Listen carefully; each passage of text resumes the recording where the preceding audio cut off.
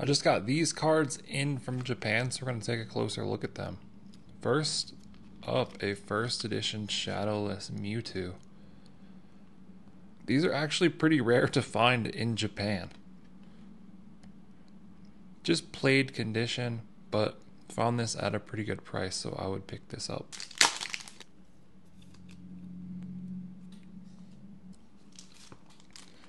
Next up, we have a no rarity Blastoise.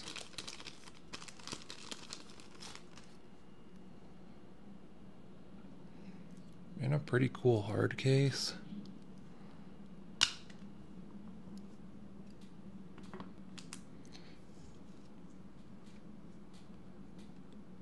Again, in played condition, but for the right price, these are a great pickup.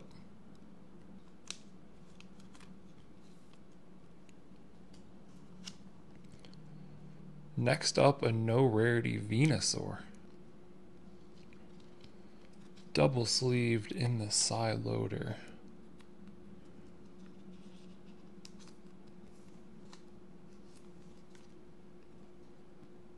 Played condition,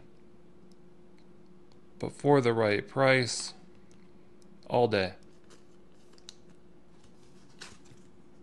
Next up, Rayquaza. This is a lottery card. Only 1,000 of these were made. So I also like to pick these up for the right price when I can find them.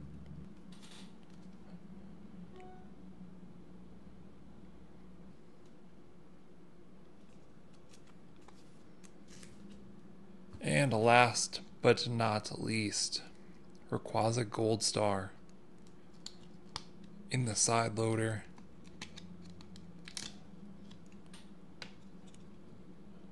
Double sleeved. Why do they do this? So none of these are amazing condition or anything, but for the right price, these are great to add to your collection.